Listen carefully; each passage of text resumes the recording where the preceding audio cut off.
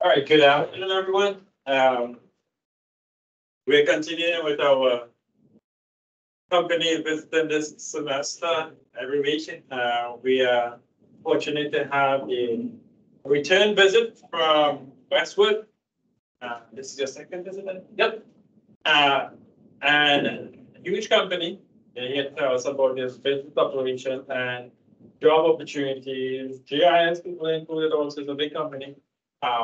And also looking at co-op opportunities, active jobs for senior students about the graduates. Thank you for the food. I appreciate it very much. Leave it up to you all to introduce. Thank you. Thank you. So, who all is in survey? I guess the person who's all in city government survey, who's all in GIS. Okay. So, we'll talk a little bit about both. Yeah, I'm glad you guys are all able to make it. Thanks for coming and joining us for our 2024 visit. My name is Ben Blix. I've been with Westwood since 2014. Graduated from Ferris State University in 2000. I work out of our Phoenix office. I lead our survey group out of that office. I've licensed in 5 states, one of them being Alabama, and I've been working primarily started off working with land development, commercial, residential type projects, and moved transitions over to our power division and working on renewable projects in 2016, and I've been in that ever since. Danny is also in our power group as well. Danny, it's your slide. I don't know if you got to see all of it, but I believe you close enough. I'm Danny Trevor. I'm the National Field Survey Manager. Responsible for all the survey crews that work on power renewables. Most of our crews travel. I have 3 regional managers, and I think we have like 42 field managers. Started with Westwood in 2021, came from another firm. Love and enjoy it. You put about beautiful 40 years long career in there. Great company. Love since I've been here. Give it a try.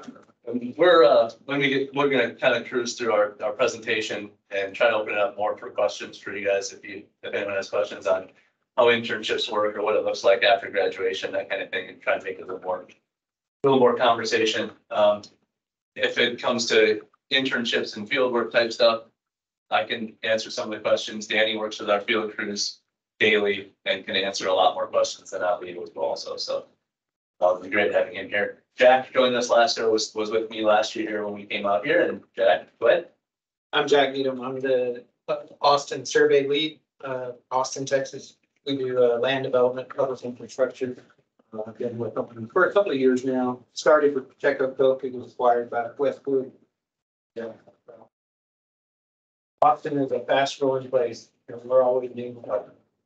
And Jack is primarily in our land division, so mostly residential, commercial, multifamily, public utility. Like they're more focused into the Austin and Texas area, into that general region. A little bit about Westwood. This was a long paragraph. I decided to change it and turn it into bullets. We started in 1972 in Minneapolis. It was started off as a surveying, engineering and surveying company. The founders decided to relocate to a new office space, and the building that they relocated to had Westwood on the side of the building. And instead of having to buy a new sign for their building, they changed the name of it. That changed in the 70s to Westwood, and that's what we've always stayed. Yeah, so that's what we've been. We just recently changed our corporate office from Minnesota to Texas. Our new CEO is our previous CEO retired this October, and our new CEO is out of our Plano office, so we relocated our corporate offices to Texas. We're an award-winning firm. We're always getting into slide group competition for engineering services, the AEC industry, and trying to improve our standing in those. And most of those are all driven by our employees and employee surveys, that kind of thing. So Westwood continues to grow. And when I started, Westwood was around 300 people. We're somewhere around 1,700 now. And some of that's from hiring people, some of it's from purchasing companies, Jack was part of an acquisition in the Austin area, and that's just part of the evolution of the company. We work with, like I mentioned, renewable and land development work. That's some of the awards that we won this past year. One of the big ones is the last one there for engineering news record. E&R record, we've slowly been, every year we improve our standing on it. This year we're down in the under 100. We want to get into that probably the 20 range. And I mean, that's a huge list to be on this. Impressive companies on those. Westwood, this is just our mission and our vision values.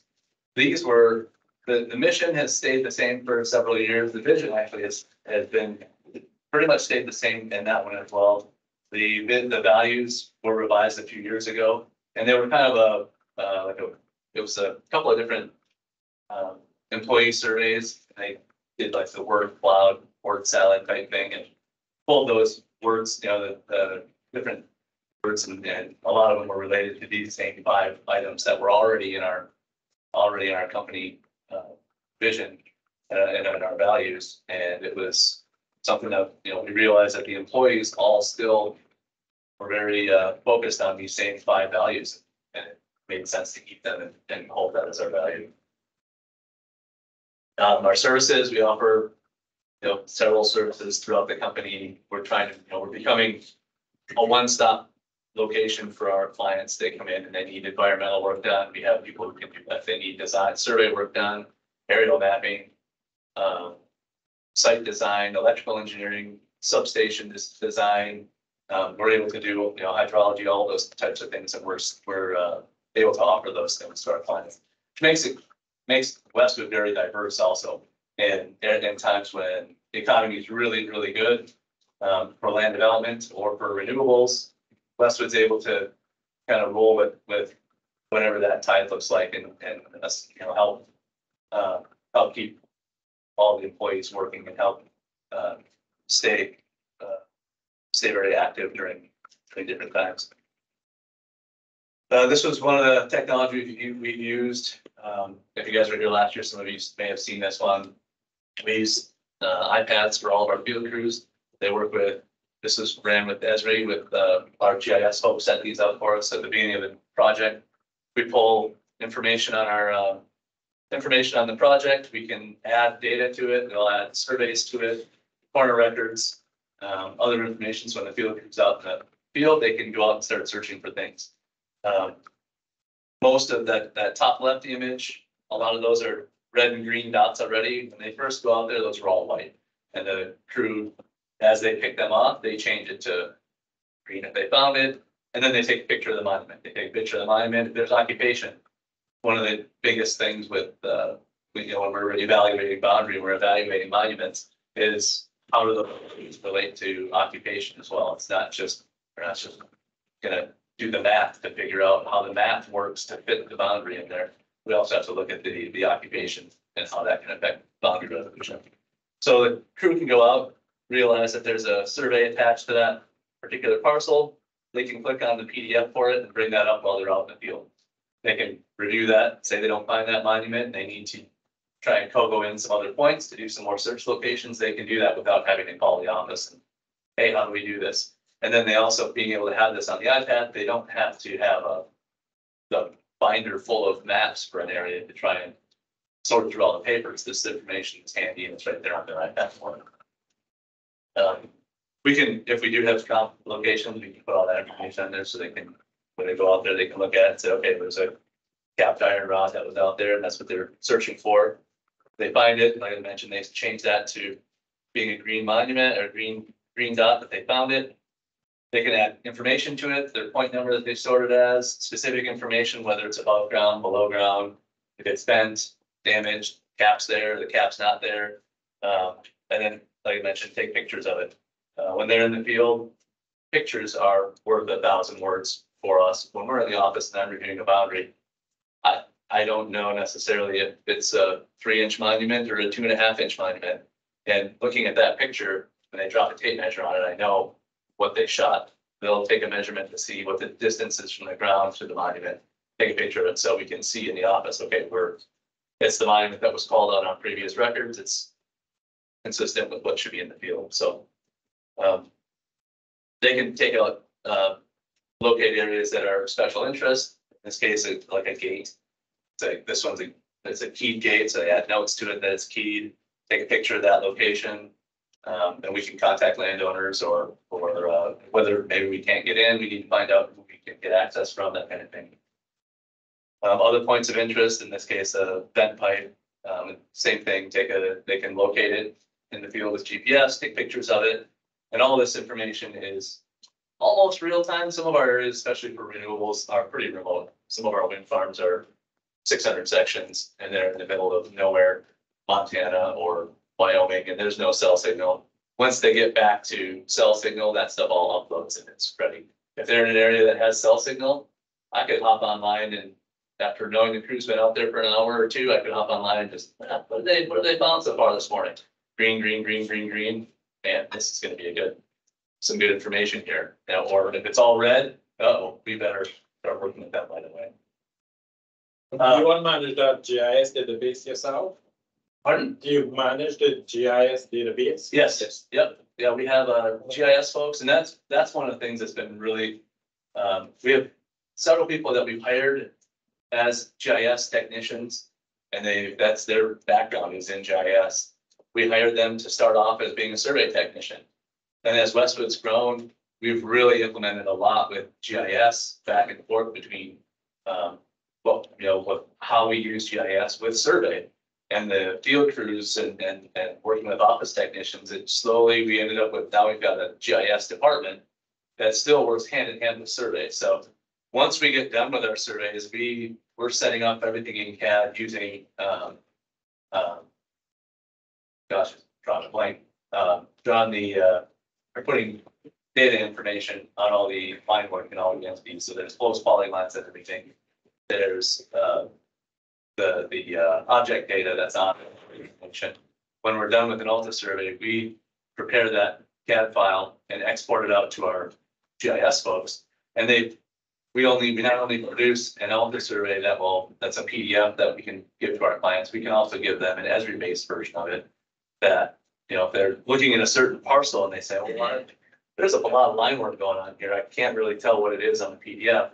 They can go to the Esri-based version of it, click on the line work, it'll highlight that entire polyline, and it'll also pop up with, when we have an Alta web app that we're doing for our clients, we also hyperlink the PDF file to those, to that object data. So when they click on the polyline, it'll pop up with the data information, who the benefactor is of the easement, the landowner information, the recording information. There'll be a link to the PDF file. They can click on it and see the recording document of that easement as well. So they can, especially in large projects, they can figure out who they need to talk to get crossing agreements. If there's a power line or a gas line, they a lot of times will have to cross those with collection information. They'll be able to do that and contact the right folks they need for it. So this past year, we had a lot of interns. I think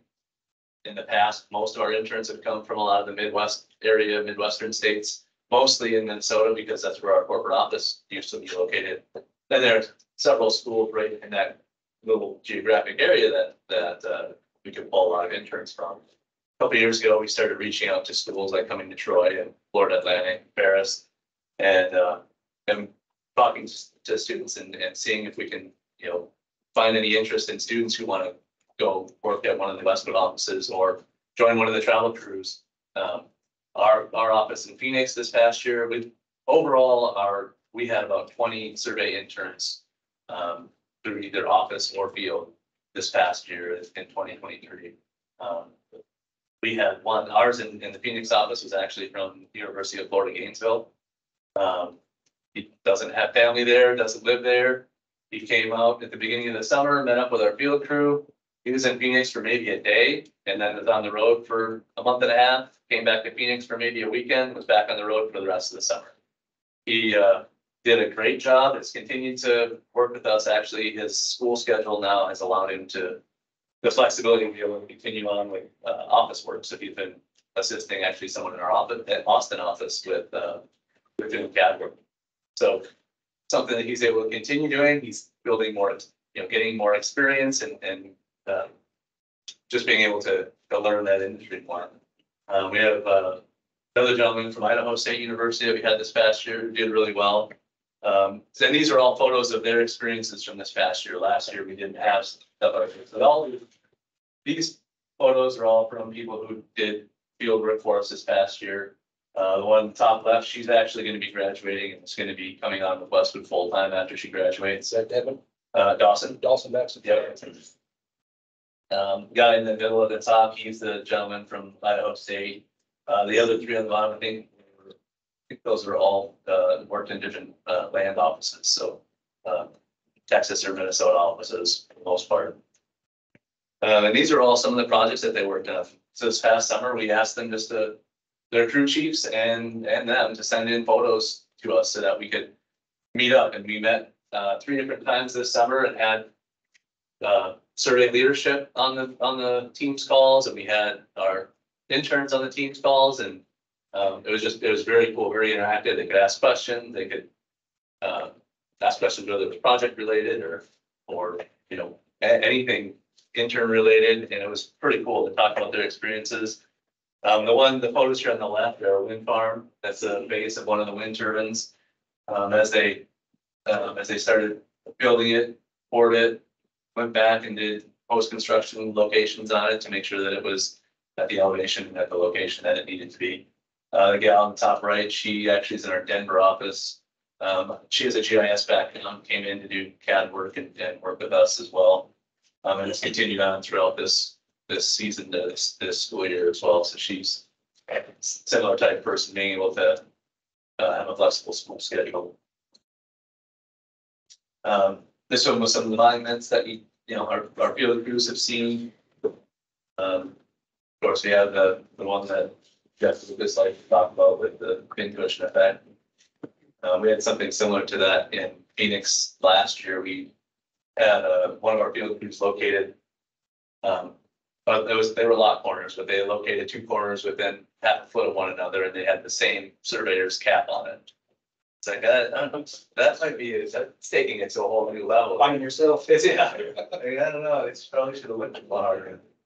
So and just various things. One of our seasoned crew chiefs, Carla. She's a great crew chief, and she loves to find original documentation. Like the township corner that they located right away. That sparks pictures. She posts stuff on it. She starts posting stuff on LinkedIn, and she gets excited and starts posting all kinds of pictures. So pretty amazing stuff that you get to see. The larger one in the middle here is one of the monuments along the U.S.-Canadian border. So yeah, they get to see a lot of different locations, a lot of different monuments. Again, these are pictures that we pull out of our collector app, out of field maps. So when the field crew takes pictures of these things, this is stuff that they're finding, and it speaks volumes to us when we're looking for a monument of some kind and find what they're looking for. Growth opportunities with us. There are tons of growth opportunities, from starting within being an intern to if you're getting ready to graduate. Locations, Westwood is, I think we're at 23 or 24 offices now. There are several in Texas. We have a couple of them in North Carolina. And most of them have survey in them. The Texas offices, probably not all of them. But there's a lot of land. A lot of our land division is throughout the Texas offices. We have our office in Phoenix, and we'll go over some of the offices here in a bit too. There's a pretty good map of what we have.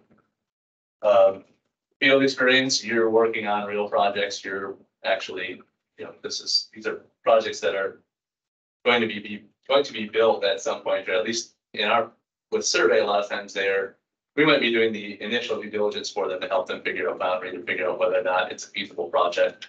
We might do a survey on 6,000 acres, and they might decide there are too many encumbrances. We don't want to do it. They scrap it. We might do $150,000 survey and they decide to scrap it afterwards because they decide it's not worth investing the multi-millions into development. So the stuff that you would work on are real projects and real life projects. So office experience, we've had a couple of folks, like I said, the couple of people who worked in the office. You typically have to be in those offices. A couple of students that went back to different schools for mobility. Those were kind of unique situations, and in some cases worked out really well. This past year, we finally had our last license. I think the last one we had hanging out there was New Jersey, and one of our surveyors from our Minnesota office locked that one down. So now Westwood is licensed in all 50 states. So, and many of us have more than one. Trevor in Maryland was the last one. Yeah, no, we had, Chris had, one of the, Chris Law had, Maryland. Oh. He's retiring, so, yeah. So right away we have to back. We even had Puerto Rico for a while. Yes. These are our office locations. I'm pretty sure this is completely up to date now. A few in Minnesota, Kansas, Pennsylvania. So that we're kind of scattered throughout our field crews. If you're in a region, if you're saying you're in one of the Texas offices, you're in that region. That is primarily where you would be. You know, you can go back to your main office, that kind of thing. For our renewable projects, the crews that Danny and that we have on our renewable projects, we have 2 crews out of the Phoenix office. They aren't there very often. They're oftentimes everywhere besides. They're all over the. Try to keep them somewhat in their regions. They're mostly in the western region. Denver and Phoenix are both in the west region. Just press there in order. Yeah. Yeah. Yep. So yeah, they get all over the place. And they're not limited to those locations. We have Minnesota or a Kansas crew right now who's in Washington. So the crews our Phoenix crews have been out on the East Coast before, so they travel all over the place. They're either flown or they take a truck with a UTV, or they'll have Regions or something. take their vehicles. I'm working typically, but like we had a big project in Pennsylvania, worked out games. So we got crews from Charlotte, Kansas City, Minnesota. We got crews from making the traffic that. So you still get venture outside too. On the land development side, we stay local. We're within 100 miles of Boston. So they have overnight per diem, all that. We stay at home. So we have both of those opportunities available to you. We'll probably be looking at 2 entry level field guys this summer, and then possibly 1 office. So that's just what we have in 1 office. That's just the Austin office. Yeah. Austin is the fastest growing metropolitan area in the country, and we're one of the fastest growing companies in the fastest growing area in the country. So there's a lot of opportunity. This was one that I just put in this last year. I was coming back this summer from a meeting in Riverside County, kind of east LA, and flying back to Phoenix, and the darker line along the bottom is I-10. And as we're flying back, it's like, oh man, this looks like I-10. I think we might be able to see some of these projects. And some of these, the red one that's on here is a project that this one had been here before. The red project was one that we developed in 2017, 18, and finally completed in 2020. The blue one was one that was being developed following it right afterwards. And that one was also another one of our projects out of our Phoenix office. And the green one is currently under development. So it's pretty cool to be able to, as we're flying along, to see those projects and recognize it. Like, oh my gosh, and the person next to me is like, this is so excited about taking pictures out of the window of the plane for. I'm like, this is cool. Middle of nowhere. Yeah, middle of nowhere. And just so what? That's pretty neat to be able to see some of these projects. We have another one that we did somewhere between here and Montgomery. I've tried to get by to see that one also, but it's not visible. So what you can expect with working with us, they mentioned real project work, internship experience, a lot of different. We'll work with our environmental folks once in a while, so there's there's a lot of crosswork that we do as well. Sometimes we'll assist other services that are in Westwood if we need to. These are interns throughout the companies, not just survey interns. So we had quite a few interns this past summer. We've added quite a few from what we had before. It's we're looking to continue with that. And the best experience you guys can get is to have actual real world experience. It's just kind of a collage of the pictures of the folks that we had this past summer, and a lot of them were, again, like I mentioned, they're all pictures that they had. Some of these were, some of these folks up here were office only, so we get to participate in the office lunches and stuff like that. Do some of those office trips. Some of these other guys got to go and see all kinds of different parts of the country. Also, the one that I mentioned who came back, she the picture in the lower right here, she when she started with us last summer, she gets to the airport. When she walked out of the airport, those two gentlemen picked her up. That's Austin. Yeah, they picked her up, and when she is getting out of the airport, she walks up to the survey truck, and these two big burly dudes are picking her up. And she's like, "What did I get myself into?" I pre-warned her though when she came to Dallas for Yeah. So she, but those two guys took her under their wing, and she had an absolute blast. She had a great, and she's coming back as a full-time employee. So She actually gave them, when we, her final day in Kansas City, she gave them both $100 gift cards to Texas Roadhouse. oh, cool. Yeah, she had a great stuff. Yeah, that's pretty amazing. I mean, our crew chiefs still want to make sure that they're, you're not just there to swing a hammer and to carry equipment. You're helping make their life easier also. So they really appreciate all the assistance that they're able to provide. She was pretty happy about the amount of money she got to save too for the summer. Yeah. So we've got we're hiring for all these different positions, primarily with internships. And I can send I don't know if that QR code is very functional on here, but I can email that to Dr. Jim. We can make sure that you guys get a copy of that. But that would take you to a location where you can upload. You can just submit your contact information, or you can upload a resume if it's something you'd be interested in. There's other ways also. We have a whole marketing group that connects with us. I primarily see most of our posts on LinkedIn. And that seems, at least maybe that's just more where I'm more active. That's where I see a lot of survey activity, so. Seeing a whole lot of hiring. Yeah. I mean, if you look at Westwood on LinkedIn, they're posting for job openings steady. So if you go to our website, you search for various offices, there'll be a field intern, an office intern. So there are definitely a lot of options out there, and permanent hires as well. So there we got probably 10 minutes if you guys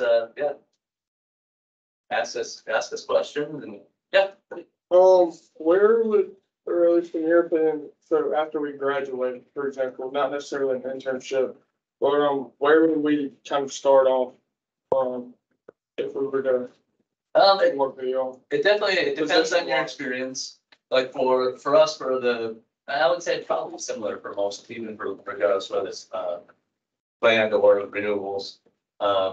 It depends on your experience and how much field work you've had or office work you've had. If you've done a lot of work, that's another thing. If you've done a lot of internships, you were interning for the entire time you were at, every summer you were in college, that builds on your resume. And look at that and say, well, this guy might come in as this guy or gal may come in as a seasoned crew chief already. You've been doing this for 4 summers. You might really know your way around doing things. So usually we try to bring people in and keep them in the field for at least the first couple of years, and then transition them to the office. It also depends on like the field work, especially if you're pursuing survey. The field work is, that's critical to your development and your professional development. I have a gentleman right now, actually from Florida Atlantic University. He started with us 2 years ago. Florida Atlantic requires you to take the fundamentals exam before you graduate, which he did and passed. So he's been an LSIT with us for the last 2 years and in the field as a crew chief for us the last 2 years. He just passed his principles and practice exam with NCES in January. And he was asking, we were looking to transition him to the office now. He was asking about, well, should I take my Arizona state statute license? And I'm like, you could absolutely study it. He's a smart person. Pass it when it comes. He could pass it. He could study for it and pass it next week. But if you're licensed and you hold a license, are you prepared for me to give you a boundary survey for one of our projects and say, here, take this from start to finish? Well, no. I don't think you're ready to be a surveyor yet. You've got the smarts to do it, but that real world experience, that actual experience is something you have to build on. So I wouldn't want to discourage anyone if they think, oh, well, I'm going to start off with a company, I'm going to go in the office, or I'm going to go out in the field for 2 years afterwards or 3 years after. That is critical experience that you need to have to move on. So typically we would bring someone in as a crew chief or usually a crew chief. Usually our graduates have had some experience, and most students have had internships and come in. He was a crew chief right off the bat. I think he was maybe a broad man for a couple of weeks, but he transitioned to a crew chief pretty quick. And yeah, I have one survey tech that has no field experience whatsoever, and it's the one thing he wished he did have. It kind of handicaps him a little bit. So we definitely try to push that. One of the guys that I had start last year, he was actually a GIS graduate from University of Wisconsin. And he came in, and he's a IO right now out in the field. He's going to put in a year or so, and then we'll move him into the office. So it just kind of depends on your career path, on your past experience. But it definitely helps you if you have that field experience. More than take it from, I came from field to office, and I've seen people we run into the Plano office where I'm in Dallas. And they come in, they can be the best data tech in the world coming into the office, but if they've never put their feet on the ground and you're just looking at a bunch of line and dots and you've never been in the field, it's a lot harder to learn from office to field than it's field to office. Yeah. Field works, it's fun to me. It's called me old, like the outside, but it looks pretty important. If not, you're just in any of these companies that say, well, you got your license, when you're at school, come on in and throw you in the office. To me, they're setting you up for failure. But they're not going to do that someplace. And it's not that we're trying to hold someone back, but we want to set you up for the good surveyor, have a good career. You don't want to set somebody up just to fall. On the GIS side, I don't know how many of y'all are GIS. We bring you right in. We've got several different programs.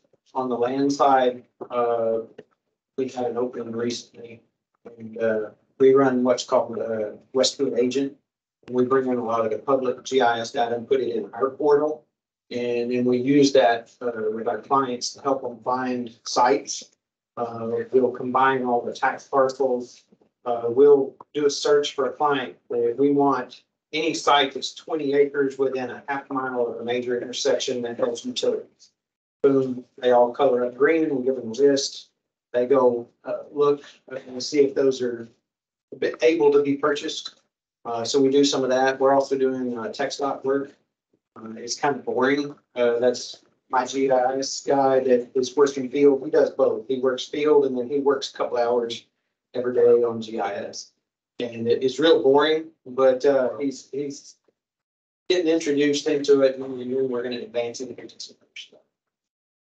But there's opportunities, land, power on the GIS side.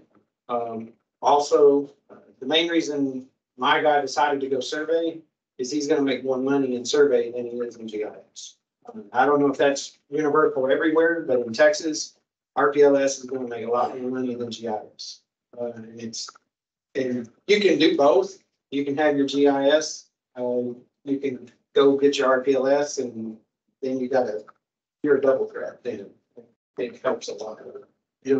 Yeah, since y'all are nationwide, do y'all find housing for internships, or how does that work? It's something that our HR folks will work with people on. So like say, you wanted to join one of the GIS groups from Minnesota or something like that, and you didn't live, that's something we'd have to bring up with our HR folks, and they do have, they've got a couple of different ways that they work that, so it just depends on the best solution for you.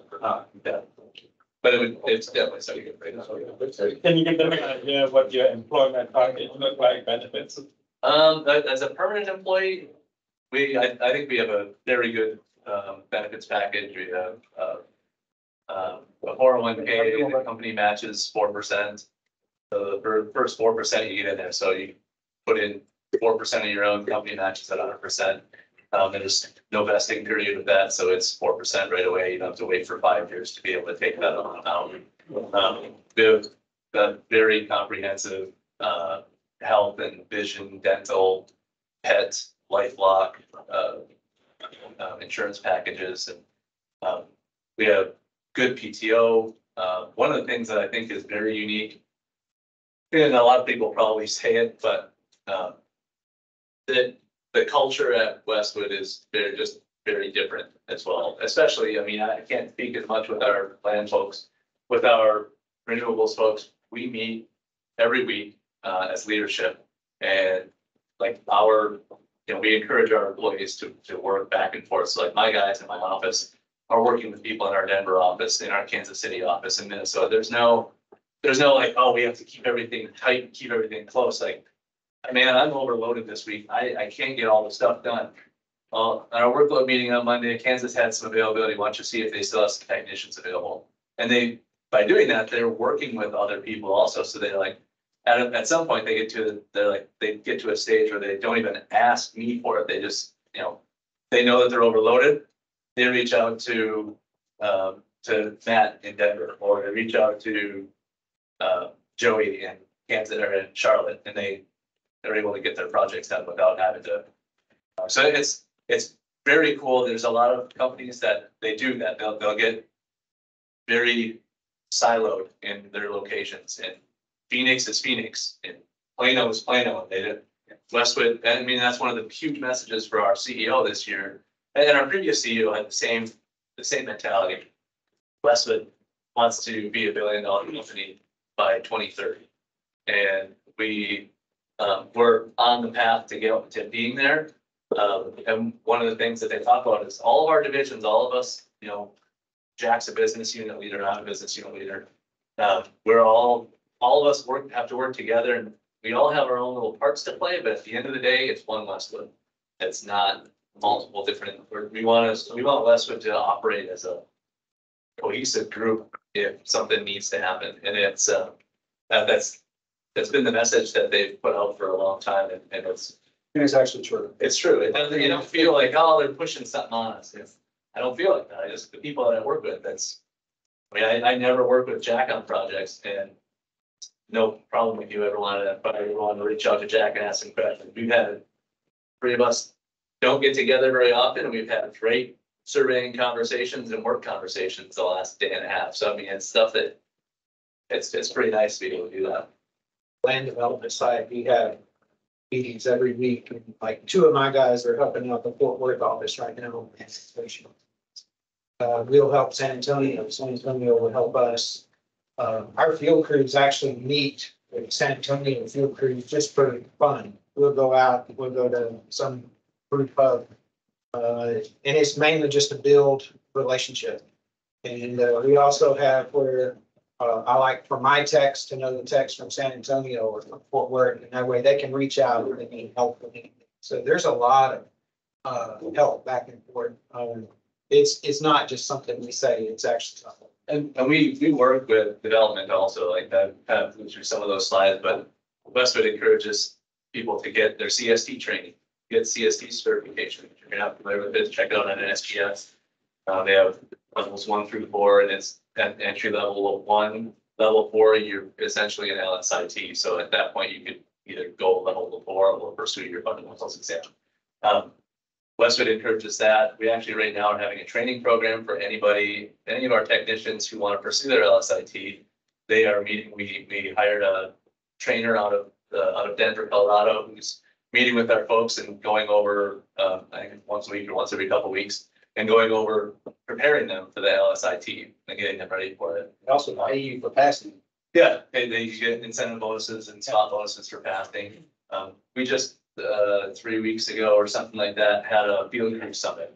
And we had our crew chiefs all go to Kansas City. And they went over concerns they have in the field, problems they run into in the field, successes they had in the field, things they'd like to see for training. And it's not just lip service. They are, I mean, Danny and the rest of the leadership on his side of survey are the field survey. They take that to heart and they're going to develop training programs for our field crews and for our crew chiefs and that kind of thing to help grow them with their experiences. So Westwood is very, very supportive of continued education and your professional development. Yeah. So you had UAS on there? Yep. Or is that We've been expanding that a lot. We have 3 units now. But now we have 3 heavy units carrying their own LiDAR sensor, phase 3 sensor educated. And they also have their own cameras. So I mean, they're heavy hybrid, heavy payload hybrid systems.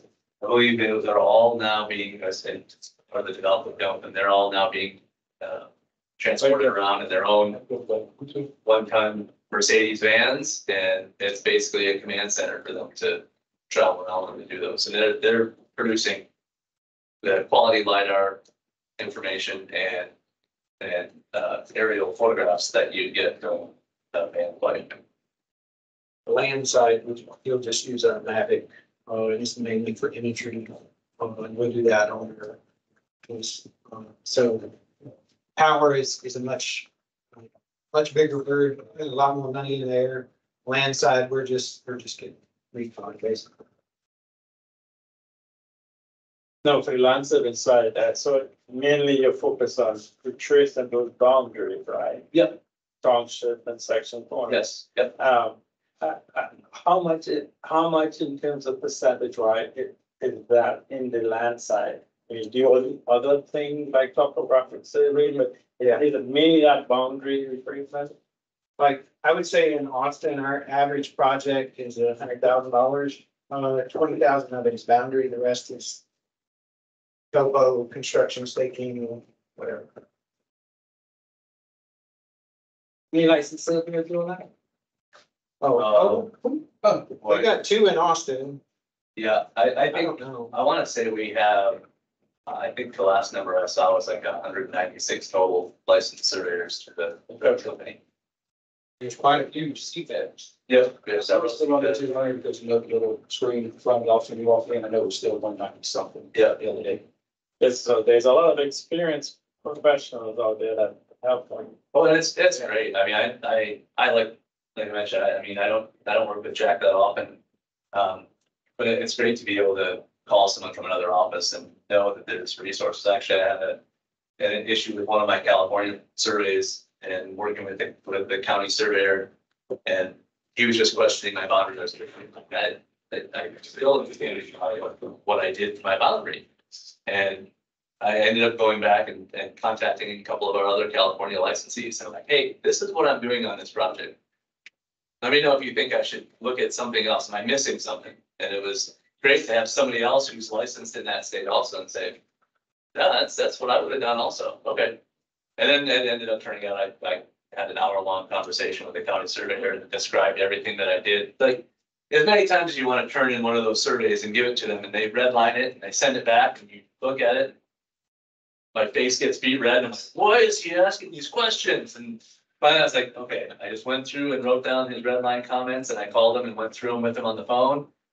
Great conversation. Okay, yep, just go ahead and resubmit it. I'll approve it. That phone call was great. That saved me all kinds of pain. So, yeah, communication is key. Just to show kind of how we interact, recently, Kyle, who's the head of our Dallas office, he has Chase Bank clients. And he was needing some out-of-state work, so he reached out to, can't remember his name, from North Carolina. Brandon or Matt? Yeah, Brandon. And he was needing something signed. Well, Brandon was actually in Austin visiting. Oh, And yeah. this project was, I think, North Carolina. I don't remember what state it was. So we printed it out on our plotter so that he could sign it. And then we mailed it to the client from our office. We had nothing to do with it, but actually Ben was there. Yeah, and- it's December. and it was just a big, quick interaction between all of us to get it done and get it to the client. You call anyone in this company, and I've done it many times, whatever division it is, and I say, hey, what situation I'm in, yeah, I need your help. Everybody's more than willing to put down whatever they're doing to help. Anywhere, anyone you call, I mean, even some of like the directors of power who are my boss, call them anytime. As long as we're not on the video or busy, they'll answer the phone, talk to you, help you fix whatever you have. We share, we talk to anybody and everyone. It's pretty neat to be able to, and our new CEO hasn't been in that position that long. Our previous CEO, no problem calling him or texting him, or it was kind of a weird, very cool, but very weird feeling. You're like, oh, yeah, that's feeling like, oh, you're talking to Paul? Yeah, absolutely. I mean, and when he would pass through the office, he would always come through and visit everyone and Howard does that in our planning too. Do they? Okay. Walk by the office, knock on the door, talks for a little while. yeah. It's a little harder to visit all the offices now that we have 23 or 24 of them, so it's, yeah, we haven't had the pleasure of having them around. Who brings your competitor then? For us on the renewable side, we have probably like, I would say, well, Sam is a big one. Napa Hicks is another one, Wilson. They, and really, one of our clients was just, they had an announcement this past fall, and the development that they have coming down the pipe, what they're planning is more work than Westwood could do at all. Like if they gave us all their work, we still couldn't get it done for them.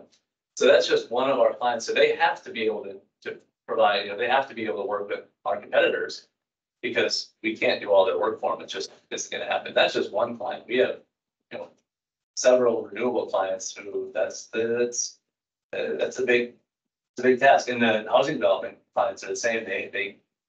And a lot of them like to work with various companies that are local to those regions because they know the ins and outs of those leasing agencies and stuff. So yeah, there are quite a few competitors, but they're always. Any more questions? I know some of them have to leave.